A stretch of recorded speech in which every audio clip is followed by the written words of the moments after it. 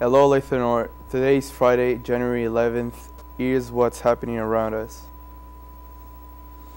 The Olathe Police Department is seeking the public's assistance in identifying the individuals and vehicles shown involved in the December 31st, 2018 burglary of Bass Pro. A $5,000 reward is being offered for information leading to an arrest and conviction of those responsible for the theft. Anyone with information regarding this investigation is asked to call the Olathe Police Department at 913-971-6950. The TIPS hotline at 816-474-8477 or the ATF at 1-800-283-4867 or text ATFKC to 63975. Making the list of one of the best cities in Kansas to call home in 2019 is Olathe.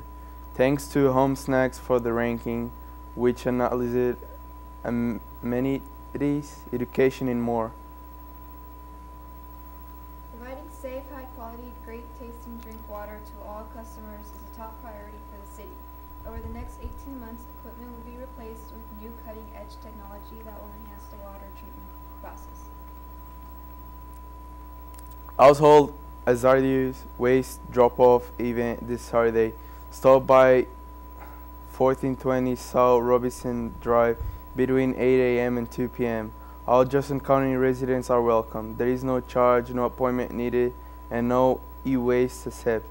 For additional details, visit http://olathekes.org HHW. Have a great day, Eagles. Bye, Eagles.